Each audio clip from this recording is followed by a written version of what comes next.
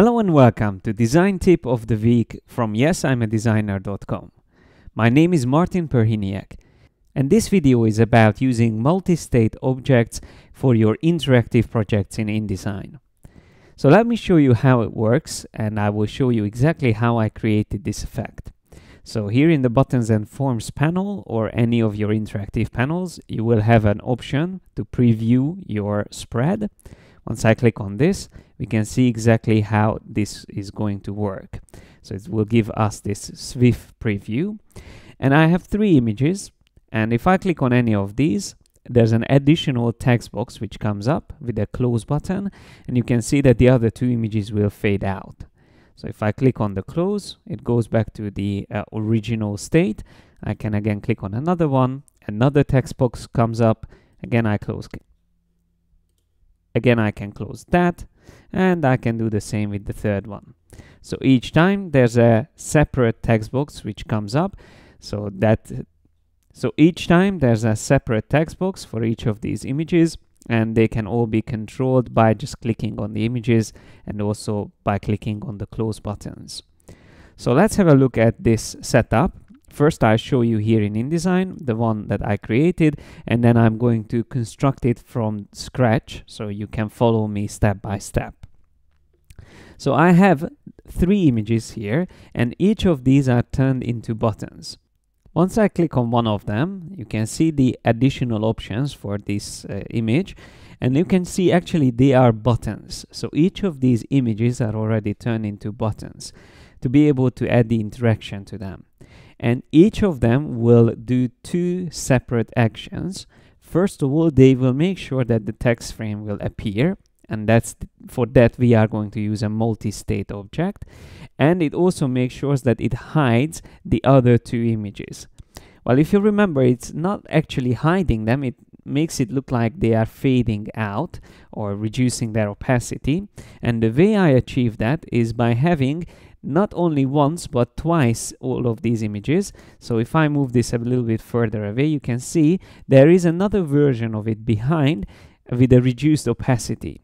So whenever I use a button, it's going to affect the other images and make the button versions of them hide, and that will reveal whatever is behind them, which is the 40% opacity version of the image. And those are not buttons, they are just simply images. So actually we have 9 elements here. We have the images twice, both as buttons, behind them as normal image frames. And then we have the multi-state objects, which are the text frame for each of these images, including another button for closing them. That's included in a group. There's the close button, which will also do similarly 2 actions. Again, to go back to the previous state of the multi-state object, and also to show or hide the images.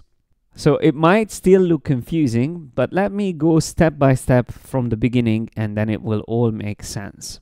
So let me just select one of these images. I'm actually going to select all 3 of them and go to the next page, which is empty at the moment, and I'm going to paste these in. So these are the 3 images that we are going to work with, and I just show you with 100%, this is the way they look like. I'm going to already duplicate these. So I select them and go to Edit, Copy, and then choose Edit and choose Paste in Place. That's going to make sure that the duplicates will be pasted directly on top of the original images. So now if I go to my layers, I can see that on this page or spread, I have 6 images, and they are actually duplicates. I can see it's the same file names. So I am going to hide the ones on top with the eye icons and select the ones at the bottom here. I'm going to select them. I can see those are the ones selected. And then going to the opacity here on the top, I can type in a value which I would like to use, let's say 40%. So this is going to be for the fade effect. That's good. So that's all set up. Now I can turn back the other versions, and I can select these one by one. So that's the 3 on top. And I actually need to do this one by one. So I select the first one and then go to Buttons and Forms, and under the type I can choose button. So we are going to convert this version, the one on top, into a button. If you don't have the buttons and forms panel, you can always go to the window menu, and under interactive you will find it. So once you have that open, just choose type button. So that already turned it into a button, but usually I like to name my buttons, especially if you have a lot of interactive elements on a spread. It's good to keep them named. So I'm going to call this image 1. Then I select the next one, again type button, and call that image 2. Then I select the third one here, and for now I'm just going to close the layers panel so we can see what's happening.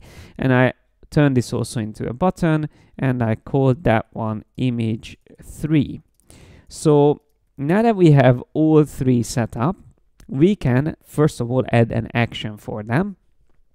So let's select this first one here, and I'm going to choose action and choose show hide buttons and forms. So let me select that, and I would like image 2 and 3 to be hidden when this button is clicked on. So I'm going to choose the non-visible icon for image 2 and 3. These icons are working like a toggle, so you can switch through 4 states. One is that it's not affecting the actual item, the other one is to show it, and then also to hide it. So it's actually 3 different states. I need to use this one, the hide state. Here you can see the names of these states: show, hide, ignore. Now, once that's selected, I can now select the other image as well and add also a similar action. So show hide buttons and forms. And with this one, I want to hide image 1 and image 3. And do the same thing with image 3. Select the action, show hide buttons and forms. And with this one, I want to hide image 1 and 2. So this is one part of the functionality that we need to add, but we can already check the preview. If I click here on preview spread, it will give us the preview, and it won't work perfectly at the moment because it won't give us the option to go back. So if I click on the first one, it works nicely, so the other two will fade back, but I won't be able to go back to show those images again. If I click on preview spread, I can test it. It works with the others as well, but still I don't have a way to go back. Now, to be able to have that option, we will use the text frames. And let me just set up the first one. I'm using the type tool, and I'm going to create a text frame here directly below the image frame. So there's the text frame right there. And before I do anything with this, I'm going to turn this into a multi-state object. For that, we need to use another panel. Under the window menu, interactive, you can find object states. Now this will open up a new panel. Let me just move this here. And here, all we need to do is to click on the convert selection to multi-state object icon. So once I click on that, we will have 2 states. And in this second state, while that one is selected, double click on the frame and choose type fill with placeholder text. So I'm going to fill it with just a dummy text like that. And you can see now, if I have the selection tool, in the object states panel, we have state 1, which is empty frame, state 2, which is a frame with text in it. Now the next step is to have a close button. And for that, we can use anything really what we want. I'm just going to draw that quickly here with the ellipse tool. So I just draw an ellipse, and then I can draw also 2 shapes. I mean, I can even be more accurate. Just select this line, copy, paste in front, and then using the rotation tool, I just rotate it like that. Then select the whole thing and rotate it 45 degrees. So this is really optional how you do this. You can bring in an image as well for your close button. I just quickly created it here directly in InDesign, and I'm going to try to position it in the center of that circle. So now that I have this created, I can make it maybe a little bit smaller, something like that, and I can create a group from this. So I'm going to press Command G. So it's turned into a group, and I can also position it here next to the frame. So that looks quite good as a composition. Now I can select both of these items And once I have both of them selected, I can see an additional option here in the Objects panel, this icon here, which means add objects to visible state. So let me just double check that this frame is in state 2. Yeah, that's good. And I can see the text, that means we are in state 2. So once again, I select both of them. I just held down Shift and added the close button to my selection. And then if I choose the option add objects to visible state, then it's going to be merged into the object state. So the close button will be part of the object state, and specifically in state 2. So we can see in state 1, there will be no close button. In state 2, there will be the close button and also the text inside the text frame. So now that setup is ready, we can go back to our button, the first one, which is called image 1, and we will have to add another action there. So choosing from the actions, I can choose an option called go to next state. Go to next state, it will automatically find the multi-state object, which is the text frame 1 here, which we should actually call text frame 1. So I just go back to it, and here in the object states panel, I just call this text frame 1. Okay, so just we are aware of what's happening. When I select the image 1 button, now it's going to say go to next state with text frame 1. Okay, and that's the object, and I can just say stop at last state, so it won't be able to go back to the first state. For that, we will have to use the close button. So that's the additional action we added here, and we can have a look at it how it works now. So clicking on the preview option, let's see how this works. So now that we click on the button, it's going to fade the other two images out, and also will show the text frame, and we will have the close button there. But because we didn't assign any actions to this close button, we still won't be able to go back. So let me close again the preview and go back to these options here. Now I double click on the multi-state object, and then I can select the close button. So double click and then select the close button there. Now this is actually not a button yet, so we have to also convert this to a button. From the buttons and forms on the type, I just select button. Okay, now we can call this close text frame 1. So we know exactly what this button is doing. And then I can choose an action. First of all, we would like the multi-state object to go back to its previous state, which was an empty frame. So go to previous state, and that's for text frame 1, and I want to also stop at first state. But that's not enough, because we would like to also reveal the other two images. So I choose action, show hide buttons and forms, and then choose to show again image 2 and 3. So this is the show option on them, and I am going to now test this. So remember, we added similarly the go to state option and also the show hide buttons on this close button inside the multi-state object. So let me just click on preview, and let's see if it works the way we want it to create the interaction.